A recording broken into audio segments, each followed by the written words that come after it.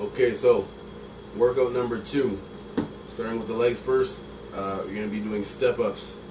So find a low bench or something, a low stool or something that you might have at home, and straight forward. All you're doing is standing up and coming back down. But to make sure you don't hurt your knees, make sure your whole foot is on the step. Don't have your heel hanging off like this. All right. You want to have your whole foot on the step. Same thing. You're pushing off the outside part of your foot. Standing up. Same thing. To be safe for your knees, when you step back, don't just come down like right behind it. The foot that's on the stool should be flat the whole time. Don't ever let the heel come up, because it puts a lot of pressure on your knees, and your knees are going to be hurting. So when you step back, step further back. The further you step back, the safer it is for your knee, because you want to make sure you keep this 90-degree angle here. Don't try to go straight up. Don't lean forward into it. All right? Try to keep your back straight and try to go straight up, step back. Try not to lean into it. All right? Keep your back straight. Once this level is easy, you get to 12 to 15 with each leg, then just step it up just to a little bit of a higher surface, right?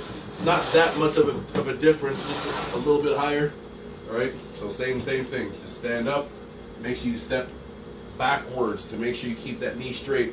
Also, be careful that your knee on the way up, don't let your knee go in like this. Try to make sure you keep it parallel with your hip and shoulder up, and stepping right back. Next up, same thing with the push-ups. It's just at a lower level. So just like we all say,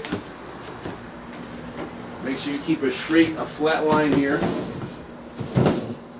Make sure you keep a flat line, hands directly underneath your shoulders. All right?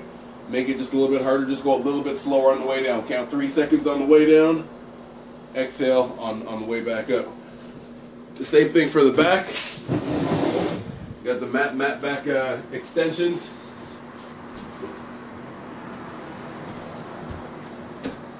Up, squeeze, then back down. Now the hip bridges, you're going to be doing different. We're going to be doing hip bridge marches. So, same position right here. Keeping your toes up. This time, your hips are going to be up the whole time. Okay? Start with your hands here, lifting one knee at a time. All right? Make sure you keep this up the whole time, right? You're not dropping lower to lift it up. Stay here, one at a time. Stay flat right here the whole time. All right? Then the plank plus. So pretty straightforward. Everyone knows how to do a regular plank, just up like this.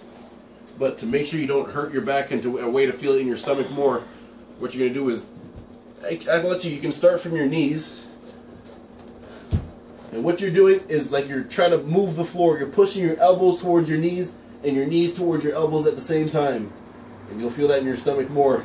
And you can do it from your toes. Alright, squeeze your elbows towards your feet and your feet towards your elbows at the same time. Definitely you'll feel that in your stomach more. So hold that for about 10 to 15 seconds for a few sets of those. That's workout number 2.